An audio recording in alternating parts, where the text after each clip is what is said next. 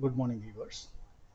This particular software linking PPT slides and uh, with the use of Visual Basic, we developed this for subjects like mathematics also even.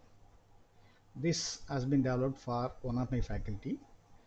This is one subject, one chapter. I'm just showing it as a demo. So now you can see the lecture contents in step by step. We can go back and forth. You can jump into one, maybe a selected problem, maybe 30th problem. 30th problem is incidentally a question. After question you will get the answer in step by step. uh, in the meantime, using some scribbling tool, the faculty can use the scribbling tool or annotation tools to teach this subject in a better way. So you can go back and forth, you can go back and forth.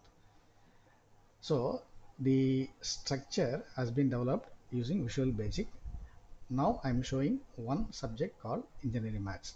I'll show another subject, my own subject, engineering graphics.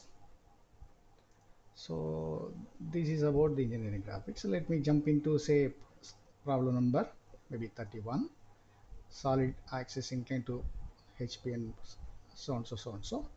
So this is the question. So these are the steps. As a teacher, I have to draw the solution in step by step. I have to draw the solution in step by step. So this is the final step. Suppose if a student or a set of students have any doubt, I can go back and forth. This is not possible in chalk and board. You cannot erase and read write.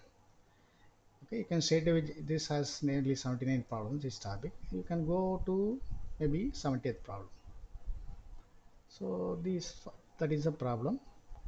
These are the steps. So like that, using the it's a in a computer term, the the structure is ready or the skeleton is ready. It is something like a framework or a photo frame. So in this photo frame, I can attach mathematics, I can attach engineering graphics, or I can attach even any subjects, even computer science based subjects.